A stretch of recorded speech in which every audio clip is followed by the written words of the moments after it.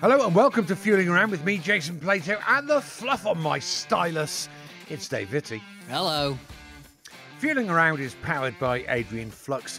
As the UK's largest specialist insurance broker, adrianflux will tailor a quote to your exact needs and help save you money on your car, your bike, or even your home insurance. Dave, how are you, mate? I'm all right, thank you very much. How are you? Good. Looking forward to this. You're looking very smart in the hair department. I like the way you've combed it back, and you look slick. Do you know what? I just got caught outside in the rain about 10 minutes did you? ago. That's all it was, yeah. No, you look slick. It suits you, and I'm There glad ain't no that slicking back. I'm glad that you've made an effort, because today is a special day, and obviously our guest, I'm sure, will appreciate the effort and the style that you've gone to. Well, let's find out. And it is a special day because our guest today is a legend in the world of dance music. A superstar DJ, a record producer, and an actual lawyer. And I mean like a proper one, like a real lawyer. He's the judge that won't budge. It is, of course, the one and only Judge Jules. Hi, Judge. Hi, Jules. How are you? It's Jules, please. Thanks for inviting me. Thanks for inviting me. Thank you very much for joining us. It's been a while, Jules, since we have seen each other and since we have spoken. How's life? How are you and the family?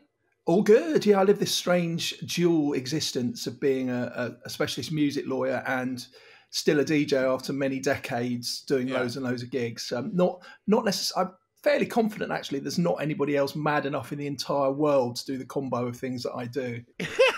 I must admit, it is a strange combo, isn't it? Because a lawyer's job ain't an easy job. It's not like a 2 days a week job, is it? No, it's. I reckon I put in a shift of about 80 hours a week of the two combined. Yeah. For those that don't realise, obviously the Judge Jules name stems from the fact that, you know, you have a legal background. You presumably sort of parked that for many years, obviously, when, you know, the DJing and that career took off. At what point did you revert back to sort of incorporating that into your life? Been doing it about 12 years. I mean, the point I need to make is that I'm a music lawyer and I predominantly deal with electronic music. So actually the distinction between my two careers is far narrower than it would appear. Right. I guess the thing for me was I hit my sort of early 30s and there weren't that many DJs sort of older than me. I guess the key sort of older DJs than me who are still around now would be probably Carl Cox, Paul Oakenfold and Pete Tong. So there wasn't much of a kind of career structure to look at and think, well, you know, in 20 years' time, will I still be doing this? And so I thought I need to sort of stay in the music business, use my skill set, dare I say it, use my brain. So I went back to night school, didn't tell anybody, retrained as a lawyer. Assumed that by this point I probably wouldn't be DJing very much, but of course the great unknown was the fact that nobody else, including me, actually wanted to stop going out. So, you know, my market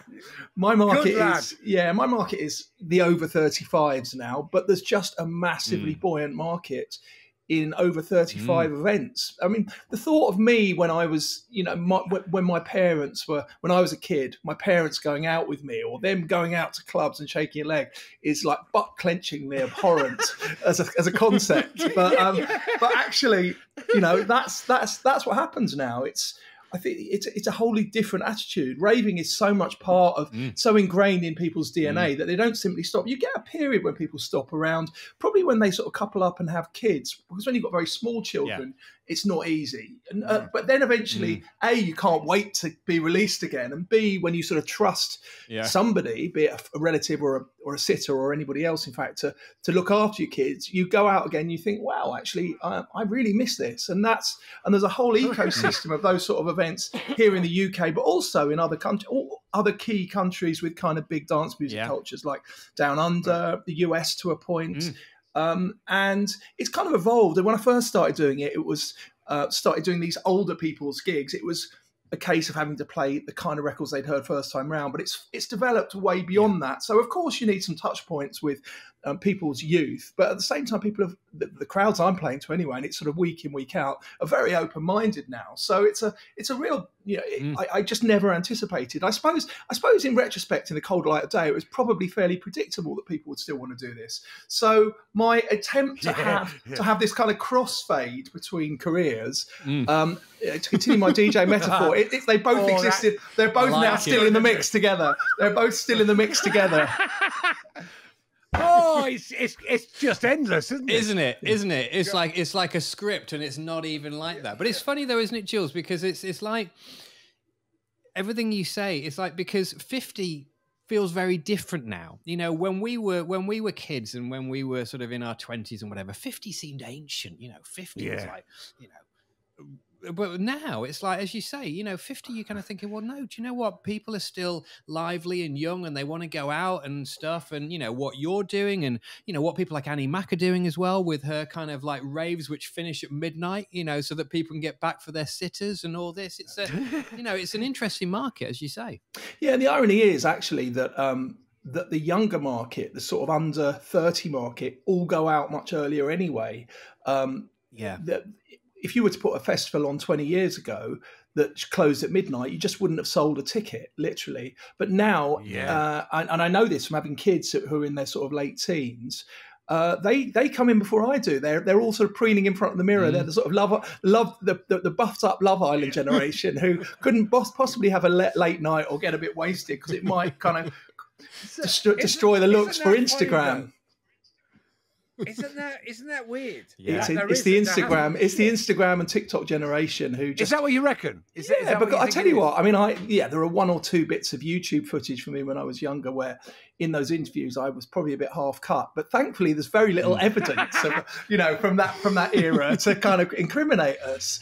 Now there is just evidence wherever you look. So it is, I mean, there are many reasons why current generations don't go out as late. There's kind of pool party culture, which emanated, I guess, from Vegas and has become very big in Ibiza as well, with Ocean Beach and kind of those sort of venues. But it's a really different environment from the way it was before. So Jules, where's home now? I mean, is it still Ibiza, or are you backwards and forwards? Or no, actually, I live part in London and I live part in Mallorca. Mallorca is like a more mature take on Ibiza. Ibiza's the best place on earth to go out for 48 hours, but actually when you hit the winter is a bit tumbleweed like, and some people, you know, some residents in Ibiza love that. They love the fact that the tourists have gone home and they can do nothing and they can just hang out drinking a glass of wine with their mates. But I think when you're fundamentally a city person like I am, and I like Mallorca, which has got a city of 500,000 or 600,000 people in the shape of Palma de Mallorca, which is like a mini Barcelona, and it's just never closes down, and it's got the kind of creature comforts of living, all the unglamorous stuff like having an IKEA and having, you know, equivalent to Tesco superstores, but also shopping malls like a La Liga football team, all that sort of stuff that makes it a really livable place. So I live a bizarre life where I probably spend a couple of days there a week and then the rest of the week in London in my office. And of course, popping up and down the country DJing as well. Well, that's the thing, you know, and I was looking on your website before because, you know, and it is regular, isn't it? I mean, it's not sort of, you know, gigs sort of every so often. It's pretty much every weekend you seem to be out going somewhere. It is. I probably do about 100 gigs a year, which is still a bit of a shock to me because that certainly wasn't the way it was planned. I mean, with every passing year or decade, I think, no chance will I be doing this in 10 years' time, and roll forward the clock, and here I still am, sort of propping up the decks. Great. And long may that continue. Do you know what? If you love something and it keeps on going. Yeah, ultimately you can't fool anybody. You can't stand there looking like a sort of tired old frump. You're either into it or you're not. Yeah. No, it's also it's really interesting what you say about, you know, the phones and the fact that, you know, I guess that has sort of shaped the attitudes of, you know, the generation now in their teens and their 20s, because unlike when we were there, as you say, we could do what we wanted. And then there was no worry about, unless you physically were stood next to me and kind of saw me at that age, then that's it. There's no evidence of it now. Whereas I suppose they're just programmed whereby anything that happens is then recorded and then posted on social media and exists forever. And that obviously shapes what people do, or indeed what they don't do. And how boring what they don't do has become. Thank God phones weren't around when we were up to, you know what I mean, going out and having fun. Thank the Lord. No, it's absolutely true. Right, listen, Jules, let's talk cars, because this is loosely a car-based podcast. I mean, it's more about just us sort of blathering about what we've been talking about so far. But let's get on to cars. I know it's a while ago now, but do you remember the momentous day that you passed your test, and how many attempts did you have? I passed it first time, and I'm not lying, I did. Okay. I do, and I remember that my driving instructor wouldn't allow me to drive home from the test, the theory being that you're in that much of a state of elation, you'd be more likely to crash at that point than at any other time in the car with your instructor. But that makes sense. I was third time. I I messed up twice. But yeah, I can imagine. You just got your ticket because it's a big rite of passage, isn't it? Yeah, first time it is. I think probably the first time you feel real freedom. Yeah. I mean, I'm from London, and one of the great luxuries then, and to an extent now, I know because one of my kids recently passed their test, is the ability to go to try and pick the driving test centre that is easiest. And in North London, where I'm from, there's a real, there's one or back in the day, I think they're still there. There's one at Mill Hill, which involves going up the A1 on a 6-lane road, and then there was one in Burnt Oak, which involved pottering around a few back streets. And of course, any sane person went for the latter, as I did. Yeah. But I still find it a bit strange because fast forward 20 odd years or more than that, in fact, when my daughter was doing her test, and the same sort of ease of choice, only a no-brain choice of going to the easiest possible test centre was available to her. That's still a thing. Yeah, that's still a thing then now, even now. Wow. Yeah, and obviously, I mean, if you come from somewhere with only one test centre, if you come from smaller cities or countryside or what have you, you don't have that choice. I guess if you come from a smaller city, you've also got less traffic to contend with in your test, and arguably less sort of things that might go wrong. I would imagine, actually, just thinking about the traffic and the stress, I would imagine passing a test in London is somewhat more difficult than it might be in Derbyshire or Newcastle. You would think so, wouldn't you? The volume of traffic, and everyone's a bit arsey, aren't they? Yeah, everyone's just got a bit of attitude in London on the roads. Yeah, I mean, I've never taken my test anywhere else, so I can only speculate. Well, do you know what I did for a magazine for one of the motor racing rags? They said, "Look, why don't let's see if you could pass your test again." That was a negative, Ghost Rider. Yeah, I'm not sure I could either. I don't think I could, because there's so many things and there's so many sort of bad habits, I guess, that you get into that are just an instant, even just the way you hold the wheel, I suppose, is probably an instant. I don't mean you personally, Jason, but the way that one holds the wheel probably isn't exactly where it should be at 10 to 2. Well, that is a thing. They want you to feed the wheel, and in my game, that's just not what you do. And actually, you shouldn't be feeding the wheel anyway. I mean, that's old hat. That's for cars with no power steering and all the rest of it. So, the driving test should be brought up to the current standard. I personally think that, a few of us, Dave, Judge, some of our other mates, basically everyone that's been on this podcast should be allowed to do 120 mile an hour on the motorways at night or more. This is why you're not an MP. I think I made a great transport minister. Jules, everyone must drive V8s. Jules, what was the first car then? Where did the automotive journey begin? Well, for you? it was quite sad for me, I guess, because my mother died when I was 18, and I inherited her car.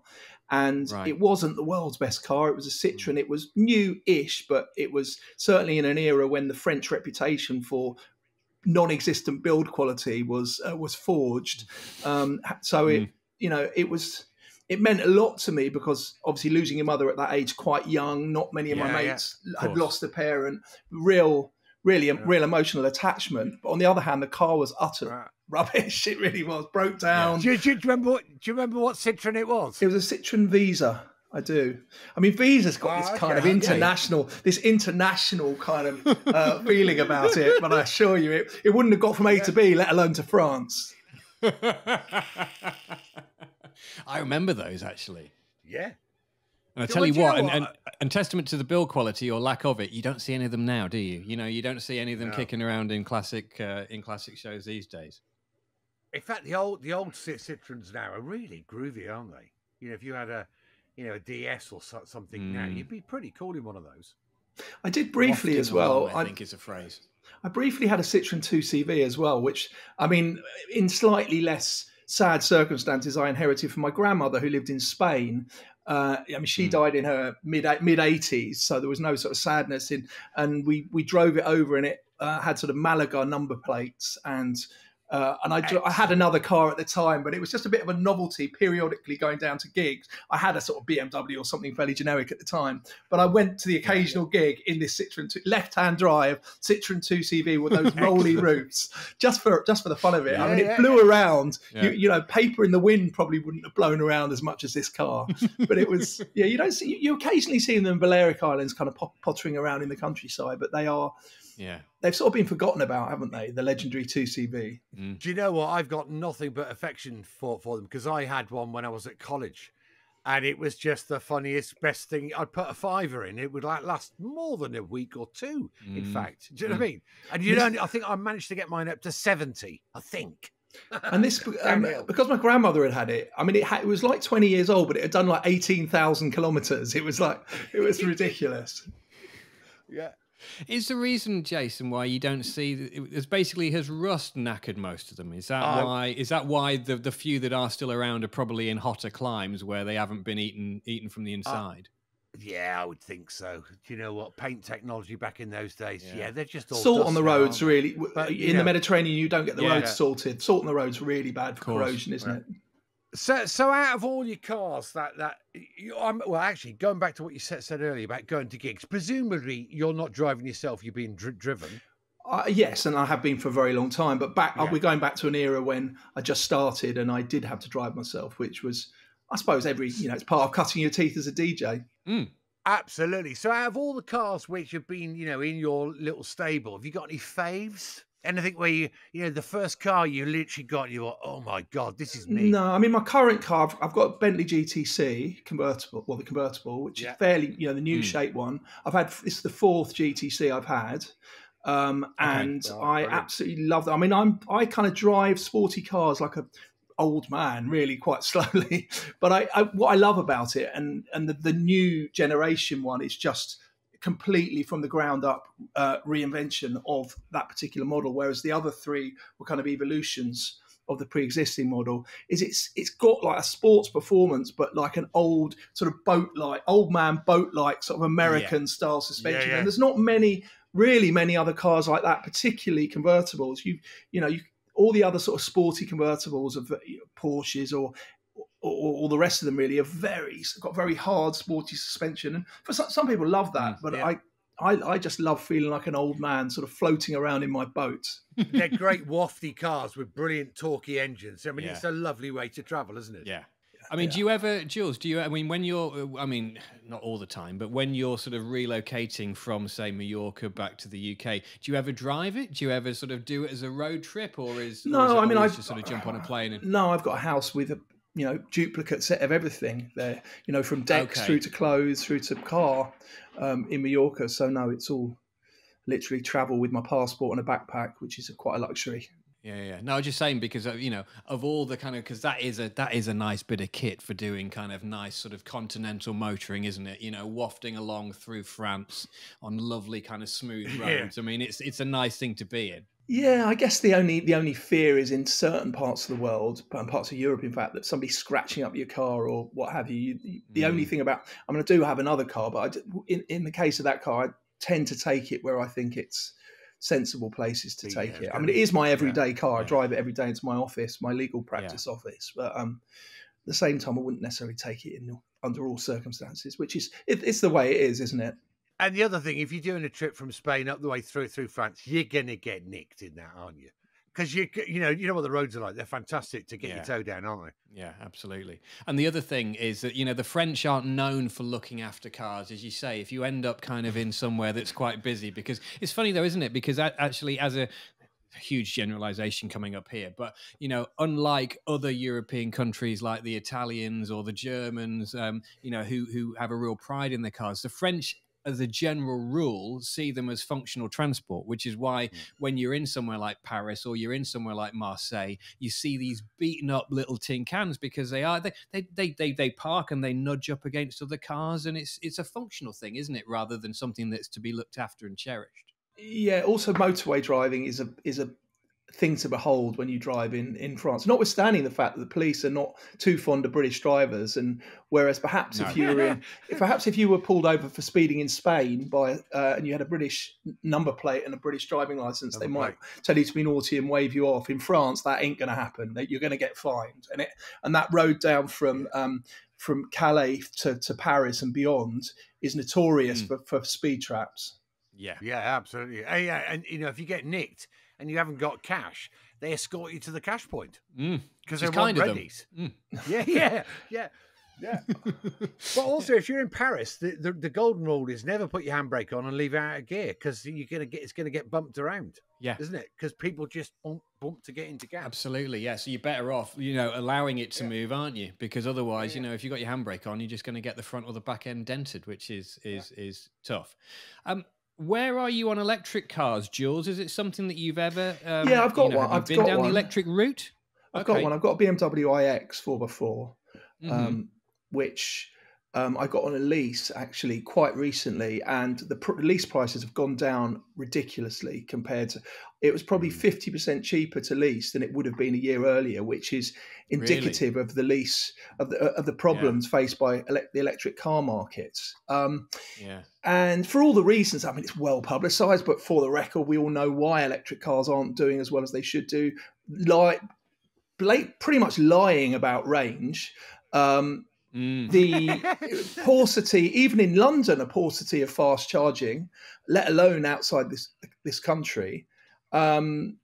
The uncertainty regarding resale prices, the uncertainty about long-term battery life. But I've got a lease. It's for a couple of years. It's a great car. Absolutely love it. And I can charge it outside my house. But if you don't have the ability to charge your electric car outside your house, which the majority of people probably don't, certainly in London, there are significant disadvantages. And I've a friend of mine, very close friend of mine, who's actually got one of the most senior jobs in the British motoring industry. And so I get some intel about that. And you're probably aware that the government, on the one hand, the government extended the deadline before which petrol and diesel engines can no longer be sold to 2035.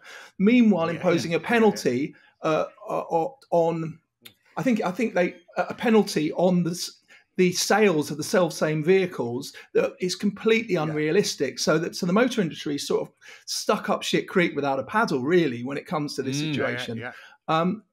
Electric cars are fabulous. My two cars are a bit of a petrol guzzler and an electric car. And I can only speak really positively about the quality of the car, but it doesn't go far enough if you wanted to actually do any journey of substance. Couldn't use it to go out DJing because you can't, the range isn't good enough and unless you go at 60 miles an hour on the motorway, can't guarantee that there'll be charging at the other end. So it's a little bit unfair on the motor industry to hold them to account when the infrastructure is not there, and nor is the technology. And we keep hearing about the golden ticket of a car with 1,800 mile range on a charge, but that's a long way off, isn't it? And but something far in excess of what we have now. Let's say double at least what we have now. The longest range electric vehicles probably have about 350. Range. Even then, that's a bit of a fit. Depends on the variables. But you really need double that before. I mean, there are many people who charge up and down the motorway for whatever reason every day doing long distance journeys, and it's unworkable. So we all agree that it's a great thing in theory, but the practical reality is that unless you're using it like I do for short, relatively short journeys, and I can stick it outside the house and put it on charge, which is a luxury that I have and not many others do, it's not going to work really in the short term anyway. I agree. And unless the current battery technology we've got, there needs to be a step change, almost like a new technology that they discover to get the energy density to make them do 600, 700, 800 miles, which they need to do. Yeah, otherwise absolutely. We won't be able to, there won't be mass adoption. Yeah, and the one thing that the biggest factor of having spoken to a bunch of friends before actually taking delivery of the electric car that I've got in determining battery life is motorway driving and speed. And if you go at 60, which is, let's face it, you're going to get hooted and kind of flashed by people if you go at 60 on many motorways. You're actually going to gain about 20. Yeah, you're going to gain about 25% of range. But surely that defeats the object. You know, what we're going to go back to the horse and cart, but meanwhile have a really sensible radius available to us. Yeah, and this, do you know what? And this is it's a conversation that we have a lot on this podcast with various different people, and I think everybody, you know, pretty much universally, Jason, don't they? You know, we all come to this same conclusion, whereby, as you've rightly said, you know, they're a wonderful invention, and yes, of course, they are the future, and they're the future of a healthy and greener planet. But until the infrastructure is made certainly on a par with what we have at the moment with combustion engines, it's just not feasible. I mean, I've never owned one, but I can't imagine that sort of sense of panic. I mean, you know, I have a sense of panic sometimes when you run a bit low on petrol and you're kind of thinking, God, it's saying I've only got 20 miles and I don't know where the nearest thing is. But, you know, when you've got that on a charge and you've got no idea where the next proper charge point is, or indeed how long it's going to take, I mean, you can't relax and travel around the country under those circumstances. Yeah, and the shame is, I mean, what I've got, which is this BMW 4x4, it goes like a rocket. The tech is incredible. The performance is incredible. The road holding is fabulous. The looks are good, but it's just missing these key ingredients. Do you know what I tested? About 18 months ago, we went over to Norway, because that's kind of like the capital of EVs, electric vehicles, and we tested a new technology by a company called Neo, and they had a system where on their sat nav you'd say, right, I need some charge, I need a battery, and you select on there, and it goes, oh, do you want a new battery? And you go, oh yeah, I'll have that. So then you drive up, you park the car on this in this blue box, you take your hands off the wheel, and then the car then automatically reverses in, gets lifted up, all by robots, new battery in. 5 minutes in and out. That's what you want. Yeah. But anyway, they've got no plans to. It's that technology is in China now, and they're rolling out in Europe, but they're not planning to come to the UK. Well, I mean, that's a whole different kind of infrastructure that's required, isn't it? Similar to hydrogen. Yeah, I mean, there've been many people who've theorized that actually the future is hydrogen cars, which are the greenest of all, because, of course, the production of lithium batteries, is hugely environmentally damaging. And you're running, most electricity is generated in this country non-environmentally friendly fashion. We don't have much nuclear power in this country, whereas hydrogen, you know, you're spurting out a bit of water. The technology's there, but again, the infrastructure, I mean, it's by far the greenest form of technology, and of course you can refill vehicles with hydrogen very quickly, so the range issue is eliminated. But the infrastructure and the technology, the en masse technology is way behind. Why is that, Jason, in terms of the fact that, you know, why haven't you know, governments and populations as a whole, why haven't they got behind the hydrogen thing and sort of backed that as almost the option of choice going forward? What are the downsides? Do you know what? I think it's a little bit like Betamax and VHS. Really? In a really kind of, I mean, I know that's a strange analogy, but I think it is like that. You know, there's, you know, the electric way is a bit easier because we've all had electric motors. In fact, the first ever car was an electric car. First ever car in America. So, you know, electric motors have been around for years, but hydrogen-powered cells have not been. And it just was a technology which is, you know, we've gone down the VHS route rather than Betamax, which we all know was a better product than VHS. Yeah, absolutely. Jules, let's go back to some of the earlier cars. I think we've done electric now, and I think people are very clear on our general opinions. Back to the early days, young Judge Jules, bit of money in his pocket, likes to spend something on, you know, something a bit flash. You know, what are some of the early cars from your 20s, let's say? Well, the first new car I bought was a Golf GTI convertible, which is the sort of classic shape GTI convertible in the late 80s, which was a sort of iconic, iconic city boy car, even though I've never been a city boy, I've always been a DJ. And it was I was so, I mean, I remember the day I bought it. I was that proud. But it didn't have power steering, and it was a ridiculously heavy car. Didn't have none of these sort of electrical sort of accoutrements that you associate with modern cars. Yeah. Didn't have a power hood. Didn't have it did have electric. It didn't have rear electric windows. It was just so dated by comparison to now. But it was still the car of the 80s, if you like, albeit the very late 80s into it. Might be in the very early 90s actually when I got it. I was going to say there's that and the Peugeot 205. They were the iconic. They were. Hatches. I think the Golf. Yeah, the Golf. I think was, dare I say it, well, equally iconic, but probably one notch above the Peugeot in terms of engineering and build quality and what have you. Yeah. But that was the last vehicle I ever had without power steering, and I could tell you, I mean, how anybody, you know, I was a robust kid in his early 20s, but how anybody who was a bit, you know, a smaller person could possibly have driven it. We take these sort of things so for granted now, don't we?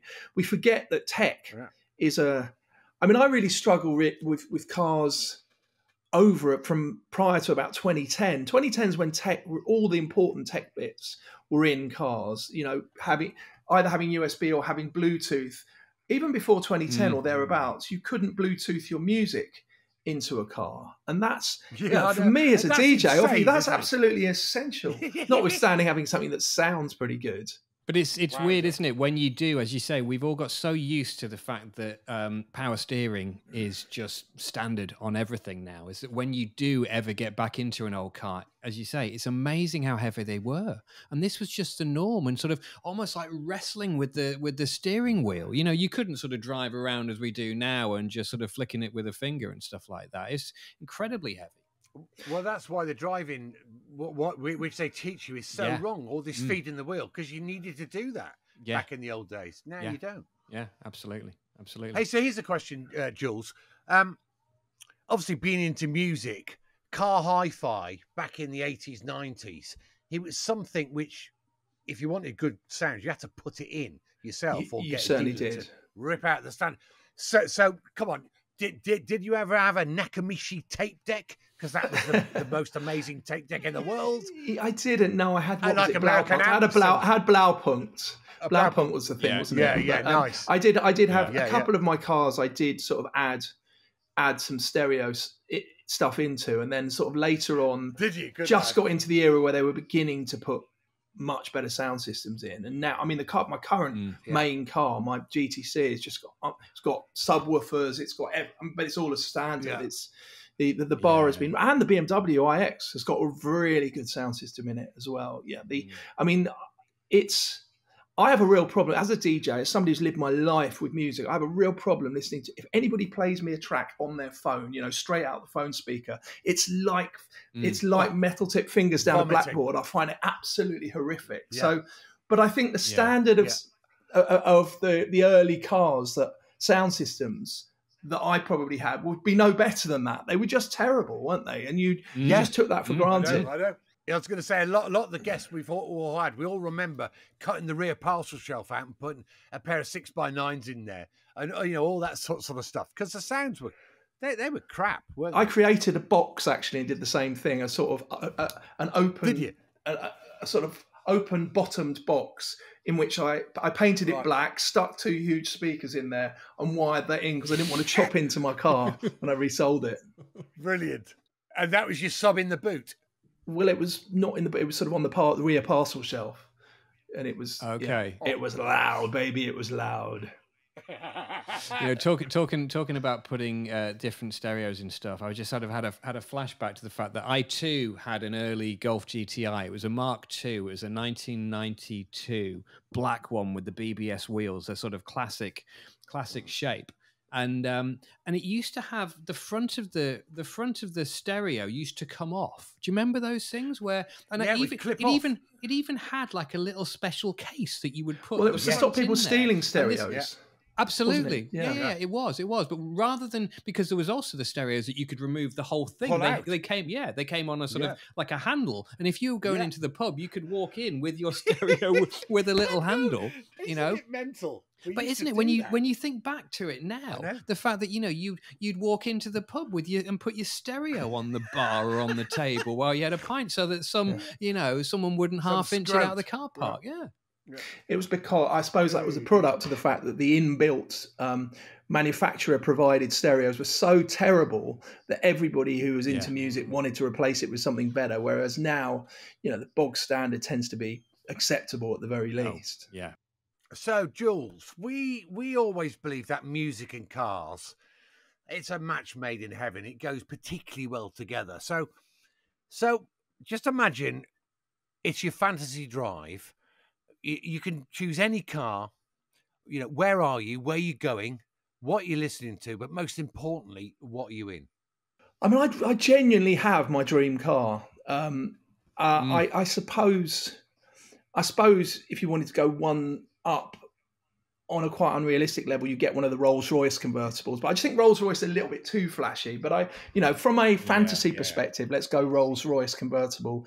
Driving down the highway north of Malibu, going up by the Pacific at sunset, coming out of Los Angeles, which you wouldn't be doing very quickly because the traffic there is so bad, heading eventually up to the towards Northern California. And I guess for me, there's no middle ground. Either it's sort of Cafe Del Mar stroke style of chill out albums or film scores for that kind of, but that's more a kind of daytime Balearic Mediterranean moment, or it's just make it absolutely banging. But you need crystal clear sound. You want 140 BPM, crystal clear sound. The severe risk of annoying everybody and looking like a complete knob. That's the way we go forward. Mate, 140 BPM, there's a high chance I'd be off the road, I reckon. I get too excited. I think so. You'd be taking a left straight into the drink, wouldn't you, on that road out of Los Angeles? And I tell you what, and then I think that maybe Jason and I should plot a little route, and we should meet you somewhere for a sundowner somewhere on that road. There's got to be a nice little bar with a sea view, and we could sit there with a couple of gin and tonics and all ready for your arrival. And I think on that note, Jason, and that beautiful image, I think you need to take us out. He's not said yes yet. Oh, it's a yes. Hold on, we need some commitment first before we're going out. He's nodded. It's a yes. We'll say it's a yes. It's a yes. Right, well, with a yes to a fantastic meetup from Jules, that is it for this week's Fueling Around, powered by AdrianFlux. As UK's largest specialist insurance broker, AdrianFlux will tailor a quote to your exact needs and help save you money on your car, your bike, or even your home insurance. Dave, as always, thanks to you, but a huge thanks to our special guest this week, the one and only Judge Jules. Thanks, mate. Thank you very much. Really enjoyed. And I'll see you in the sunset in our respective vehicles. Absolutely. We'll get a couple of cocktails on the go and some fancy umbrellas, and it will be all proper Del Boy, but we'll be there with bells on it. Don't forget, you can get in touch with us on Twitter at Jason Plato or at David Vitty. And if you've liked what you've heard, feel free to give us a 5-star rating, press the follow button, and share the podcast on all your socials. Thanks for listening, everybody, and we'll see you next time. I'm now off on the internet to try and find myself a fantastic old Mustang.